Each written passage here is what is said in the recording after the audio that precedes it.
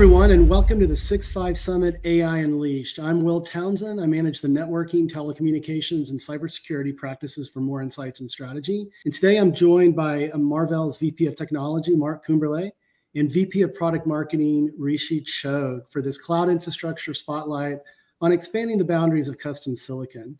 And with that context set, gentlemen, let's jump in. And Mark, let's start with you. Sure. And I've got a guess to this question, but I want to hear your perspective.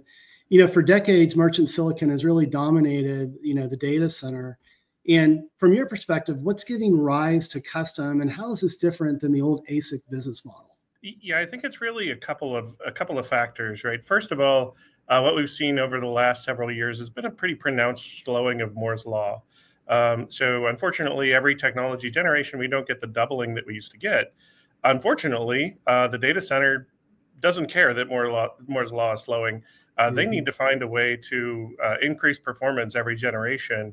And what that means is that there's a big change in emergence in things like chiplets to enable these customers to take advantage of these bigger, more complicated systems. And so, I mean, I would assume AI workloads are driving the need for that as well, right, Mark?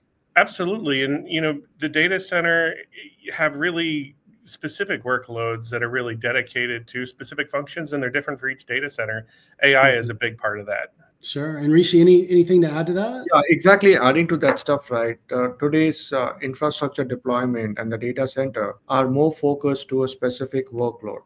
And the service providers are basically constructing these data centers with that OpEx in mind. They want to basically optimize their OpEx and give the maximum returns to their customers in terms of quality of service. And this basically fuels that custom silicon comes into play rather than the standard product coming into play. And coming with the AI front as well, AI is very power hungry. We know that. So there is a heavy load of customization and a unique way of doing the things so that you optimize the power to get maximum returns on these investments and also your OpEx to make you really profitable. In fact, what we see that 25% of the compute silicon moving forward will be more towards the custom side of stuff. Sure. And the project what we are seeing on the custom XPUs are kind of in that direction of custom. And this basically trend has really become a norm in the industry, especially for the hyperscalers who are building their own data centers. It really is. I mean, and the hyperscalers are doing their own silicon designs as well, right? So purpose-built silicon is really sort of driving the train. And Rishi, Mark, mentioned chiplets. So I'd love for you to solve a debate. So are chiplets considered custom? So there are two aspects of chiplet. I will let Mark speak about it, but just at the high end, the whole idea of chiplet was done for two different reasons. One reason was to accelerate the execution time. If there is a repeatable function within the organization or within the vendor who wants to put the footprint in all of the silicons, so it will be more of a cut, paste, and copy to reduce their OpEx to doing it and enforcing the trademark on their silicon. That's number one. The second one uniqueness is also with these designs getting more complicated and the limitations of the die size or the radical size of the die coming into play, chiplets becomes a more viable option where you can basically implant in it. And also, if there are forward-looking changes, it can be done very quickly without changing the parent mothership die. Okay, and Mark, anything to add there? Yeah, and I want to kind of circle back to what I was speaking about for the first question, which was really about, again, Moore's law slowing down. We started to see Moore's law slowing down in about 7 nanometers, transitioning into the future technology nodes. And once we saw it slowing down, as I mentioned, we couldn't sacrifice performance. So the amount of silicon that we needed to put into a package has been increasing and increasing every technology generation since then. Now, by the time we're in 2 nanometers with designs today, we're looking at over 1,000 square millimeters, 2,000 square millimeters of silicon that really needs to be integrated together on a package. And the only way to do it is to break it into pieces using technologies like chiplet. So in a way, chiplets don't have to be custom, but a lot of these big designs, the only way to achieve that performance is to use multiple chips working together. Yeah, no, that makes perfect sense. So let's shift the conversation to memory. And, I spent a lot of time with the Marvell team, and I know this is a big focus for Marvell. And historically, memory has been, based on standards for obvious reasons, for scale, supply chain and cost and that sort of thing. But I'm beginning to see the rise of custom memory, like custom, high bandwidth memory and that sort of thing. And so, Mark, from your perspective, why are we seeing this? Is the answer AI again, or is there more to it than that? Well, AI is certainly the major driver to this. But again, it kind of goes to play with the incredible need to get more and more performance. What happens with customizing HBM, especially with Marvell's custom HBM solutions, is that we can pull a lot of the content that was just interfacing to those memories off of the main die for an accelerator. And that opens up a lot more area for our customers to really get the performance, the number of teraflops that they need in the design. So that makes a big difference. Like, for example, we can clear up like 25% of the die space that would have otherwise been dedicated to talking just to HBM memories themselves. And we still get even better performance of the custom HBM with about 70% less power spent on the interface to those memories themselves. And I'm sure, as you're aware, right, power has become really, really critical for a lot of these applications. And Mark, you sort of touched on this when you were talking about Moore's Law and, hitting the wall there. I mean, custom's been long associated with XPUs and CPUs, right? And I mean, you look what, others are doing with, GPU technology, AMDs and the NVIDIAs of the world, and adjacent technologies like, and packages like memory. But is it expanding even beyond that base as well? So we spoke about how customizing HBM is really, really important when we're integrating high capacity memory on the package. One thing that's equally important is actually the SRAM, the embedded SRAM that's actually built within the accelerator or switch or whatever kind of customized data center device you're building. We actually are building very specific, highly customized memory solutions for our customers that are really cranking out as much bandwidth as we can per square millimeter of space. And in fact, our memory solutions are providing about 17 times the bandwidth that you can get from an off-the-shelf memory today. So it's a really big deal for us. It's a really big deal for our customers, and it's kind of existential to continuing to grow performance in AI.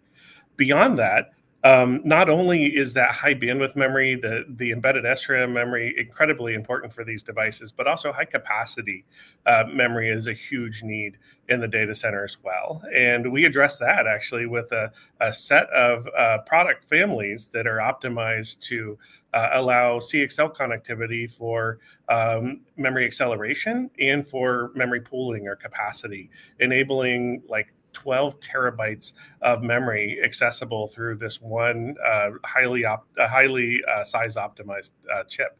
So it's a pretty special offering, kind of stacking all the different types of memory that are needed for the data center. So not only do we customize accelerators, NICs, components like that, but we're even seeing customization moving into the switch arena. And that's actually what Rishi is an expert on. So I'd really like to get his perspective on that. Yeah, Rishi, would love to hear that. Yeah, so on the switching side, right, it's basically what is switching all about. It's basically routing large number of packets into different segments. So there is a lookup table associated with the switch, and there is also a huge centralized buffer scheme inside the switching. And as we increase the radix of the switch, that means more fan outs of the switch. That means indirectly we are telling that there are more individual ports which are talking to the switch, more unique MAC addresses. And plus, there is also a cocktail of things going on between the layer 2 and layer 3 in terms of routing interfaces. And this all has to be all encapsulated into a large buffer size and managed accurately to do the right pipelining for the switching to happen with a very low latency. So memory inside the device, or SRAM in the device, and the overall, I would say, the management of those memory modules become very important for us in terms of fan out, in terms of also data manipulation, which is happening inside, and also at what rate, the bandwidth rate are we operating at. So overall, this whole infrastructure and the SRAM implementation on the switching side and custom switch side becomes very, very critical. In fact, I'm going to speak more about it when we talk about the different criteria of switching. Within the switch and this memory, you have different bifurcations happening because of AI, which is scale up and scale out. And also within this bifurcation of, especially on scale up, there is much more requirement for memory, because scale up is something where yearly you want to utilize all of your GPU optimization. The highest OpEx what you're spending is on the GPUs. And the last thing you want is to be underutilized.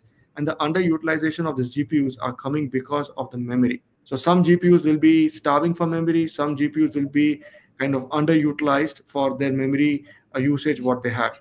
And the switch fabric is the one which kind of capsulates all of them, gets it into a unified structure in scale up, and provides a unique value proposition in terms of custom, where you can make sure that your investments on your infrastructure, especially on the GPU side, is kind of amortized across all the nodes. Yeah, and you can actually, fine tune the performance as well, right? Absolutely. And another trend that I'm seeing is the integration of DPUs into top of rack switches as well, to embed network and security services. Marvell has a DPU line. I've written about that, over the last few years as well. So there's a lot of innovation that's coming, within the switching segment. Mark, any other perspective on the whole smart switch evolution? Yeah, and this really speaks to the topic for our discussion today, right? Customization is really everywhere, and I think we're going to continue to see, especially with innovative NIC solutions, we're going to continue to see what was a very, let's say, standard and well-known architecture for switching, really evolving to be extraordinarily unique. And very specific to different customers and their implementation. So I think we're going to see exactly the trends that you alluded to, sure, in continuing, in more and more than we have in the past. Yeah. Well, as we round out our conversation, that's a great segue to the final question I have for both of you. And Rishi, I'll start with you. What's next in the evolution of custom from your perspective? A good question. Actually, if you look from the whole phenomenon of custom, and I would start, if you look at a data center rack, all the big iron components sitting inside the rack, we have already seen customization happening on the CPU and the XPU side of the components sitting inside the rack. And now we are seeing, as I mentioned, the bifurcation of different classes of switch. There is a traditional cloud switch, and then there is an AI switch. Within the AI switch, there's further bifurcation within the scale up and scale out switch. So it will be of no surprise that the next frontier of customization will be on the switching side, where people would be doing custom switches. And also this goes in hand to hand with the custom XPUs, DPUs, and the NICs, what we are seeing it. We are also seeing a lot of push for the photonic side, in terms of the photonic engine or the optical engine being integrated inside the silicon, which is the CPU. And of other frontier will be, there are different technologies, and definitely customization would be playing a very crucial factor in CPUs, because CPU engine by itself will be defined based on your usage, your scalability, what length you want to drive, what applications you want to drive. And also, in order to get these things done, it goes a further level into platform, where you need to look into the customization at the platform level. Whether what reach are you using? Are you using copper or optics? What thermal solutions are you using on your design? Either it is liquid cool or it is just air cool. All of these will be factored into the custom silicon part of it. It will not be just a silicon engineering which has been customized for application usage, but it will be a platform and system which will influence the customization to happen. So as this rack goes through a transformation phase from CPUs to XPUs, and we have already seen the phase happening for the NIC. We have done a custom NIC for a lot of our hyperscalers, which is in the public domain. And now it's basically the next evolution will be on the connectivity and on the switch side. Yeah, networking is sexy again, right? Mark, what do you see in your crystal ball with the evolution of custom? Yeah, absolutely. And really building off of what Rishi shared with us, I think we're going to see more and more complexity integrated with these devices as we essentially define this platform that allows the data center to kind of achieve their goals from a connectivity point of view. So we're going to see more and more integration, things like co-packaged copper, co-packaged optics, really driving really complex package technology. We just announced recently a novel multi-interposer 2.5D package integration technology platform that allows our customers to really scale up the amount of content and also to simplify 2.5D integration by removing silicon from the equation. So these kind of innovations and investments in the platform are really going to continue to grow this trend of system in a package, which is really, really key for the data center to really achieve its performance goals. Yeah, and I'm glad you mentioned co-packaged optics. I mean, that's a pretty hot topic right now, right? I mean, the efficiencies there, the performance improvement, the power management that comes along with that.